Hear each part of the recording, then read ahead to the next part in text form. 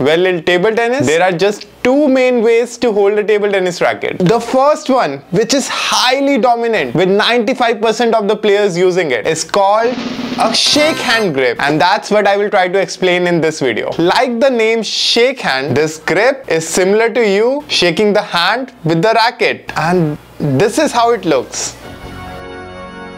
Simple, isn't it? Remember, only one finger on the backhand side of the racket, and that finger keeps on the side. One more time from the other angle, and here you go. You have learned the most popular grip in table tennis, the shake hand grip.